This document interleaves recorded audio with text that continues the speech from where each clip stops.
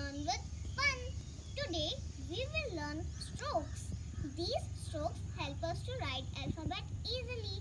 But before learning strokes, we learn about our English copy lines.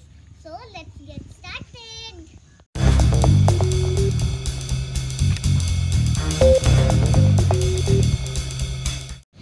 You have seen these lines in your English notebook. The first line is called capital line. Second line is called waistline. Third line is called tail line.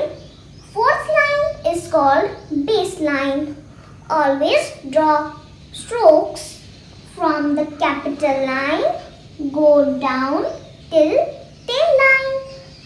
Our first stroke is standing line. Standing line, also called vertical line. Start from the capital line, go down till tail line. Like this. This is standing line. Our second stroke is sleeping line. Sleeping line, also called horizontal line. Start from the waistline, go straight towards right. Like this. This is sleeping line. Our third stroke is left curve. Start from the capital line, make round towards left till tail line. Like this. This is left curve. Our fourth stroke is right curve. Start from the capital line, make round towards right till tail line.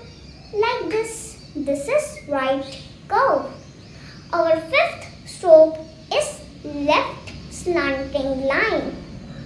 Start from the capital line, go slant towards left till tail line.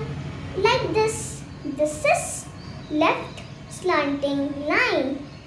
Our sixth line is right slanting line. Start from the capital line, go slant towards right till tail line. Like this. These lines help us to write alphabets easily. So let's revise. This is standing line. This is sleeping line. This is left curve. This is right curve. This is left slanting line. This is right slanting line. Do practice at your homes. Thank you for watching this video. Please like, subscribe, share to my channel for new and interesting videos. Bye everyone.